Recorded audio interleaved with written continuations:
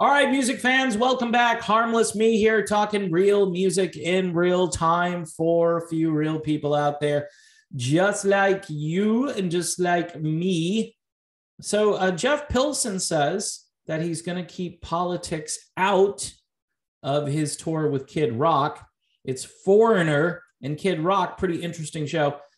Full disclosure, I'm not into Kid Rock. I like his politics, but I'm not into Kid Rock. Whereas I'm really into Foreigner, but apparently I'm not into their politics. So I don't know if everybody in Foreigner is in lockstep and it's let's go Brandon all the time for them, which actually is the opposite of what I just said. But you know what I'm talking about, right?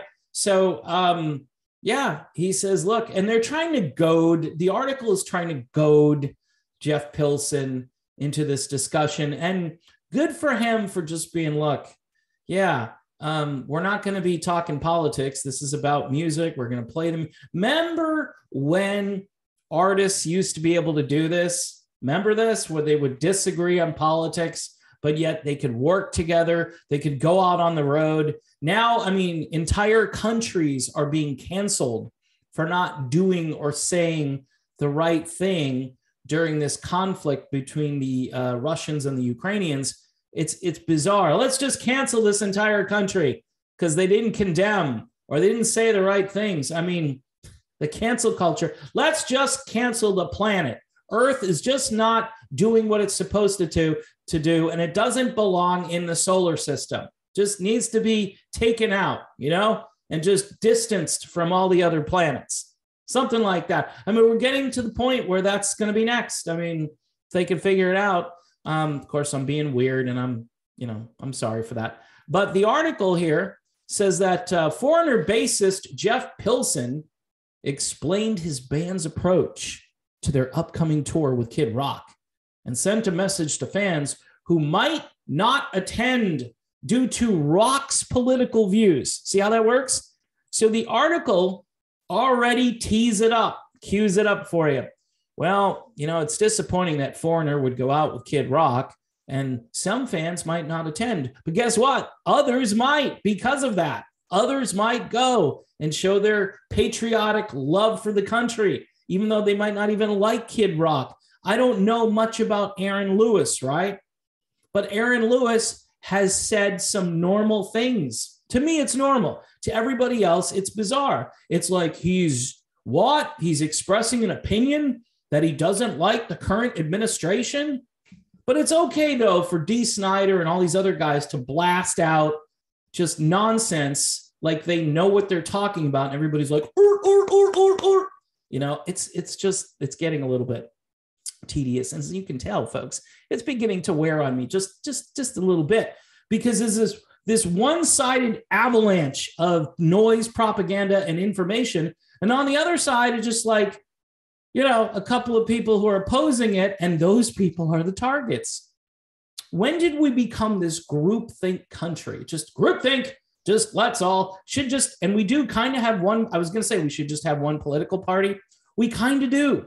We got R's and D's, and the D's just are insane, and the R's say they're not as insane, but then they behave kind of insane. And they don't stop what the D's are doing. So people are like, okay, then, you could go third party and be your little, tiny little space there and feel good about yourself. Maybe people should do that. I don't know. But I think, if you can put a coalition together to just stop the evil that's occurring, I think that is more important than just being a protest vote. Anyway, they go on here because Kid Rock is an outspoken supporter of Donald Trump. Okay, Donald Trump lost the election last time around. We'll just say that. You just let it kind of float in the air. So he lost the election last time, but he got more votes than he got the previous time. In fact, he increased his vote total by more than what his advisors were saying to him prior to the election. They say, if you increase it by this much, you're going to win, and you're going to win big. He did that, but for some reason he lost. I wonder if the rock media, the news media, if they've ever examined that little statistic, right? Because it's kind of an important one. Anyway, so Kid Rock, he's an outspoken supporter of Donald Trump, and his most recent single was a curse-laden critique. So you could swear, everybody could swear as much as they want. In fact, there was one Hollywood actor that got up during some Academy Awards thing and said, F Trump. And he got a standing ovation from everybody there. It was the most brilliant thing to just get up there and say, F Trump. And the whole world was like, yes, F Trump. But Kid Rock does it, and it's really bad. Plus, he puts it in a song. Oh, and by the way, he's an anti-thinger.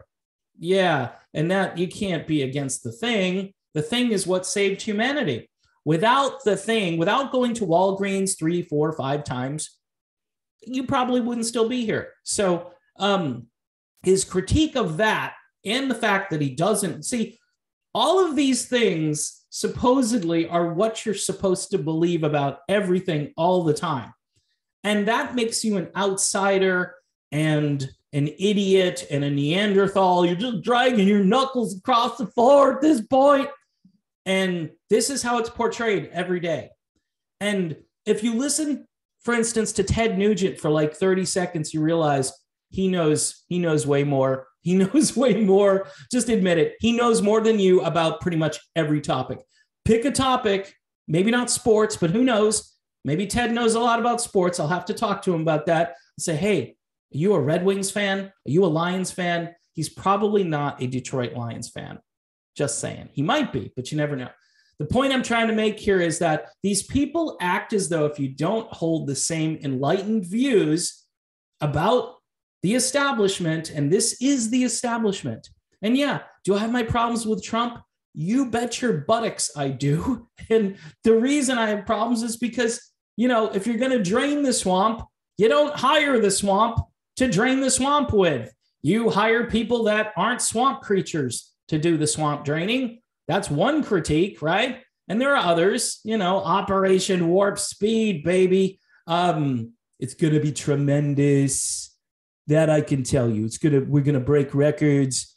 Yeah, suburban soccer mom types aren't into that stuff. Just doing a little political observation here. But as far as Foreigner touring with Kid Rock, at least Jeff Pilson is good about this. He's just like, hey, I know you guys are, you know, you're trying to pick this apart. You know, we know Kid Rock. We know what we're getting into here. Just chill out. If fans show up, great. If they don't, other fans might show up in their place. Do you ever think of that?